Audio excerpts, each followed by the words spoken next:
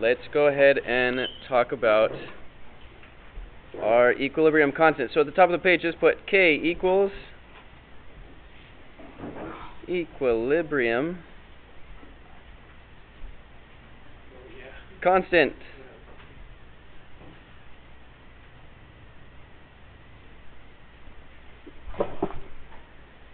So you remember that K section off to the right side of the Le Chatelier? That is going to talk about this right here. So first things first, let's go ahead and write out a kind of basic equation, right? So what I'm going to do, instead of the numbers for, you know, the coefficients, like if you have two H2s, I'm going to put lowercase.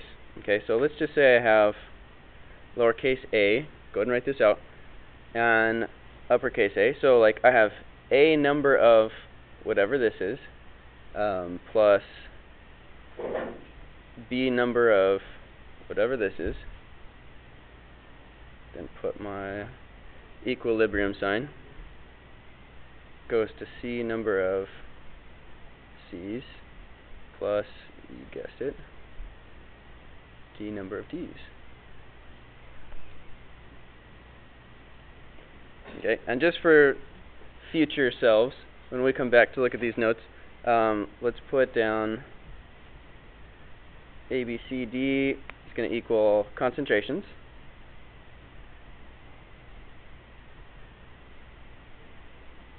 And our lowercase is going to equal, and let's make this intelligent, right? Let's put down right, yes. Stoichiometric coefficients. Okay, remember, stoichiometry was just how much of the stuff we have, quantifying that. Coefficients, we use that in math, that's just like 2x, right? It's the thing that goes in front of whatever substance we're using. Okay? So far, so good? Yeah. Sweet. Okay, so the idea of K, sometimes, and actually, let's just put this down. K equals Q at equilibrium. Great question. Q is going to be equal to K. No, I'm just kidding. No, it's basically, at this point, I just want you to know that Q is K. K is Q. At equilibrium, they're equal. Next year, we're going to get into if Q is bigger or less than K. But at this point, we're only at equilibrium, so don't worry about it. Okay? So if you see somebody talking about Q in the problems that I gave you, it's just K. That's the bottom line for me. Okay? So Q equals K at equilibrium. They're going to be the same, right? Now, what it is, again, you go, well, what is K? We still haven't got there. What K is going to be your constant, of course, but that, let's think, do constants change? They're constant, right? So that's a no, right? They never change, except in certain cases. So we'll talk about that. You would think, wouldn't you? But it's okay, we'll get there. Okay? So, K, and put a little C next to it, equals your products over reactants. And Aaron, could you shut the door for me real quick? Got some people being ratchety out there. We're trying to learn.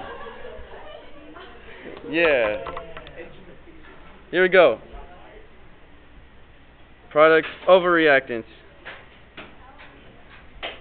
So let's come up with an example for this.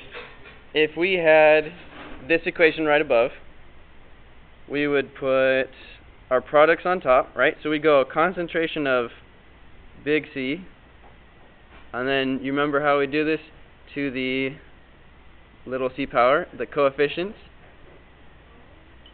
Yeah, oh, there you go. And then big D to the little d power. If that's my products, how do you think I'm going to write my reactants? Exactly.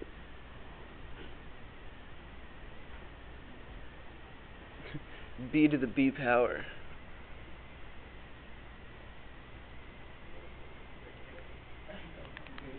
Alright. Is there any, does everybody see where these letters came from? That first part? Yeah. Right? Okay. Again, thumbs up, we're alright. Okay. If you're like, yo, Mr. Hill, calm down, let me know. Okay, but again, baby steps, right? We're getting there. We're getting there. So let's introduce the idea of our friends. Let's put exo and endo.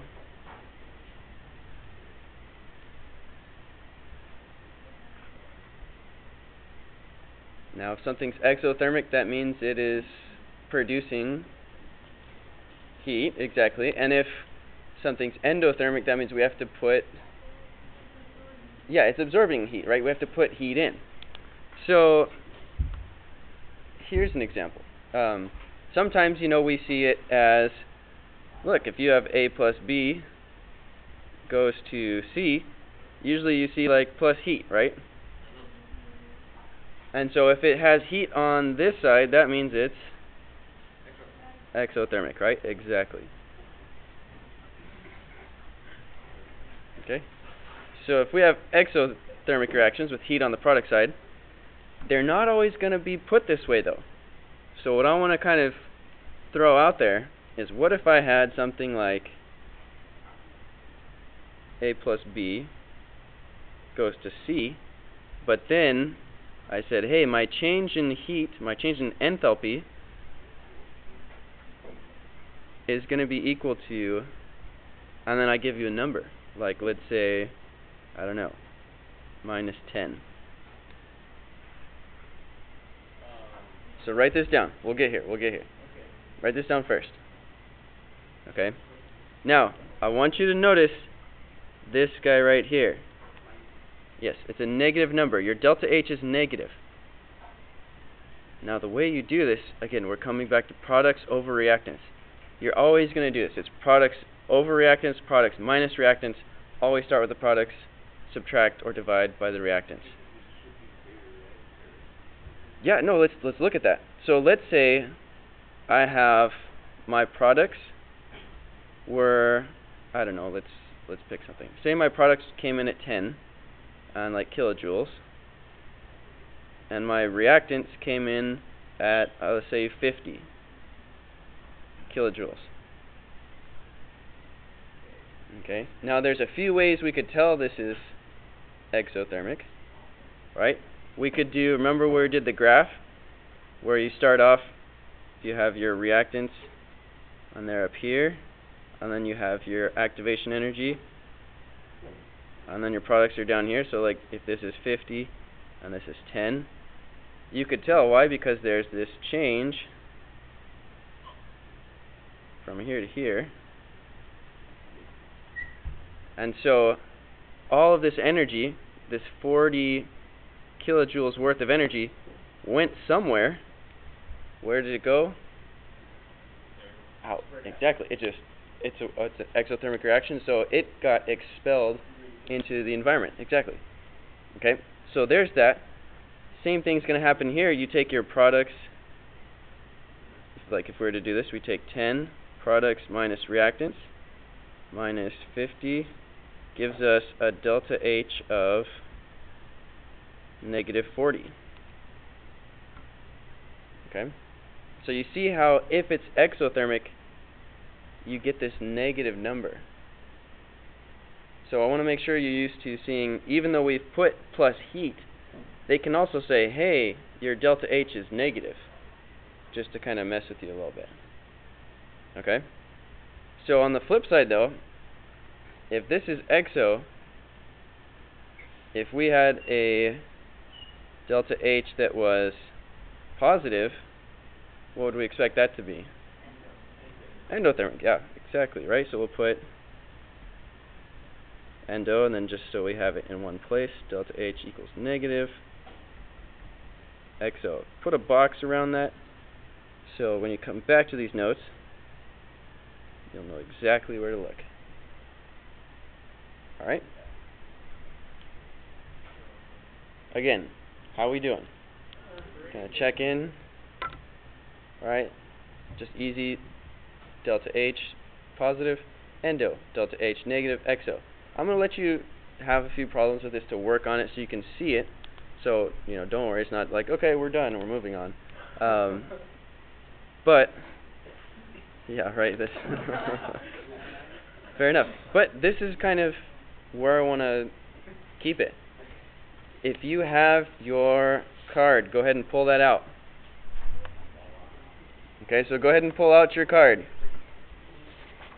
Dealing with equilibrium. Okay, go ahead and flip it over. We're going to add some stuff to the back.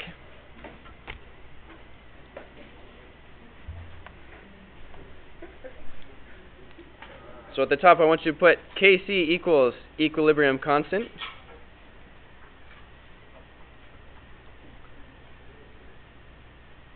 Now it seems here that I have the constant, the K, changing.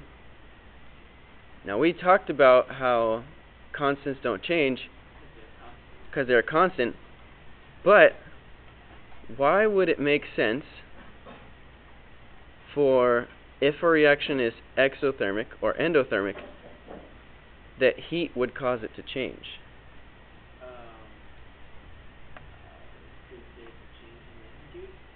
Okay, so that there is. So let's extrapolate on that. Let's try to pull that out. Let's make it, that idea, a little bit more active. What could we do?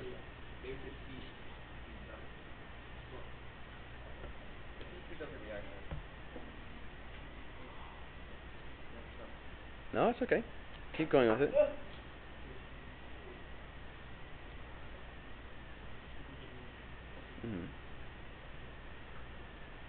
So equilibrium is like supposed to show.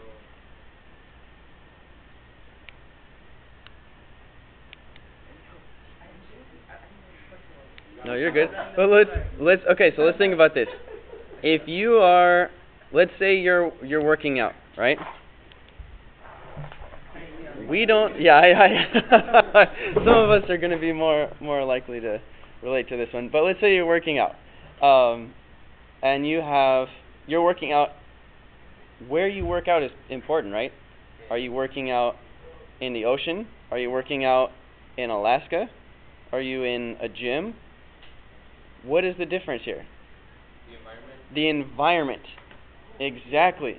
Okay, so the environment is going to affect whether or not these things happen. It's going to affect your equilibrium constant. Why? Because in exothermic and endothermic reactions, heat is going to be involved, right?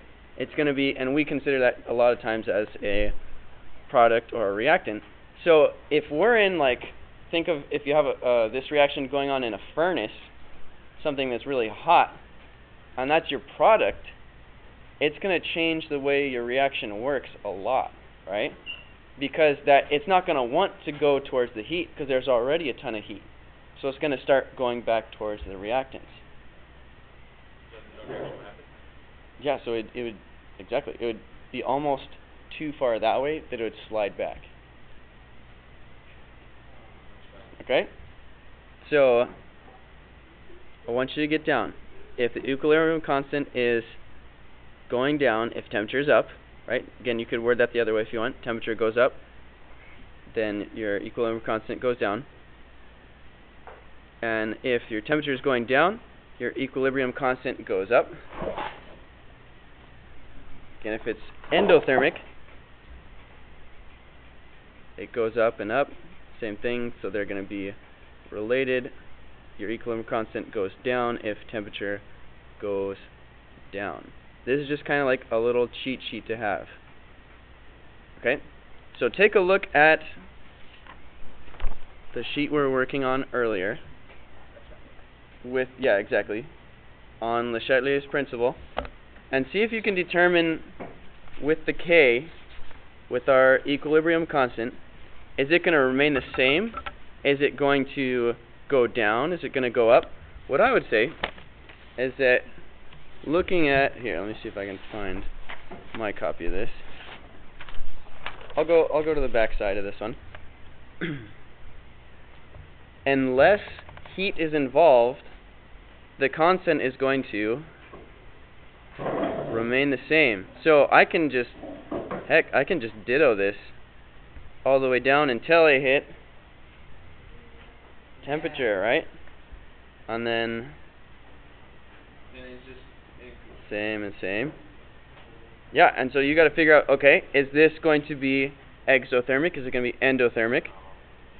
And then use your sheet right here. Okay? I'm going to be walking around, checking on you guys, making sure you're good. Check with your partner. If you both don't get it, call me over. Use your resources. Let's go ahead and talk about our equilibrium constant. Let's go ahead and talk about our equilibrium constant.